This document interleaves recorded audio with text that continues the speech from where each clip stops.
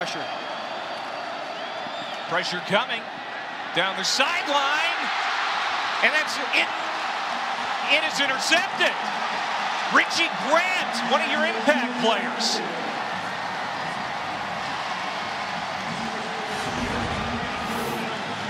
Did he keep his feet in bounds? He comes after Oladogun with pressure. Gibson off the edge, and then decides to throw that ball away. That's why they're so good in turnovers. Empty backfield. Milton, he throws a pick. Roberts has it for the Bulls. He's got a blocker. Finds the sideline, and Roberts will angle out of bounds in the red zone.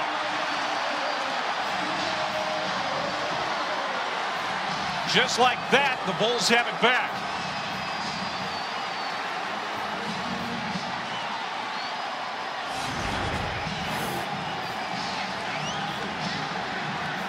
A little bit of abnormal for Mackenzie Milton. Let's just watch Roberts play his high half.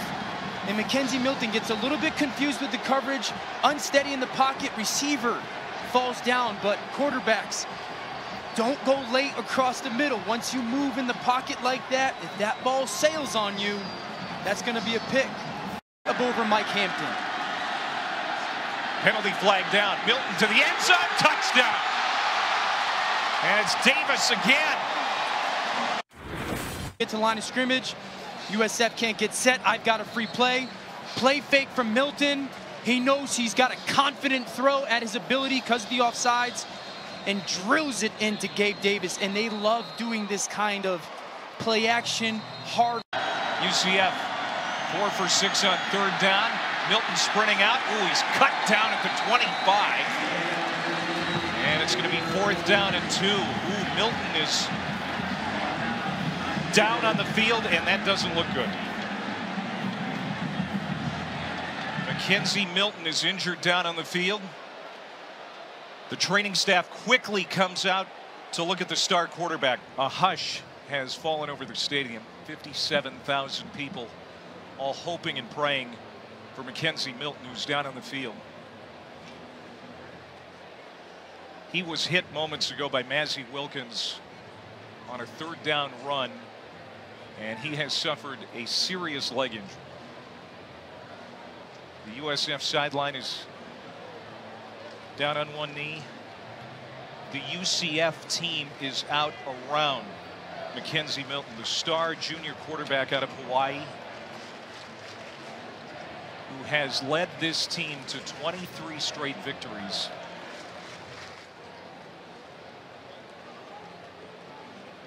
They have lifted Mackenzie Milton onto the cart back here in Tampa, where the star quarterback for the UCF Knights is going to be taken to the hospital. His right leg is in a brace. Both teams out to give him support, including the USF Bulls. I mean, he has obviously meant so much to the Knights over the last 2 years. But he has meant a lot to the American Athletic Conference and to college football at large. Well, he represents everything that's amazing about college football, that you can come from anywhere. Listen to this crowd.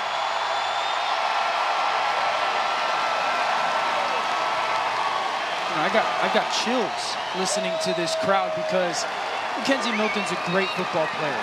Great football player, but he's a great kid. And this is teammates, friends. That's what he represents to UCF, and so you can come from anywhere and be anything you want. 50% on 3rd down in this game. Big hole. There goes McCray. No one's going to get him. Touchdown. A 40-yard touchdown run for UCF. Excuse me, Kalubiali coming across the line of scrimmage. Down, kick out block. McCray's able to follow right behind that tight end. UCF does a lot of stuff with that tight end in that hip position, being part of their run game, and allows for better angles of the offensive line, and a beautiful block. Goes out. Oladogun throws. Pass is caught. Johnny Ford room, and he's gone. Touchdown. Johnny Ford.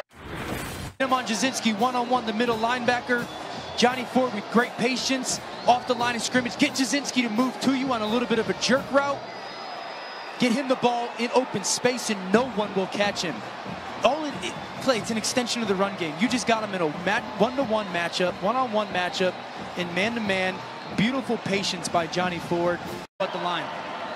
Good adjustments by the UCF offense, and now it's Greg McCray to the 20. He's going to go. Touchdown. That's the UCF we know. Cross and trapped and end. Now he'll start left, go in that same angle like he's going to come back on a counter action and seal the block for McCray. So both of those plays look very similar at the snap. Just a little bit of a tweak.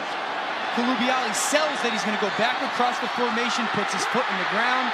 McCray with great vision.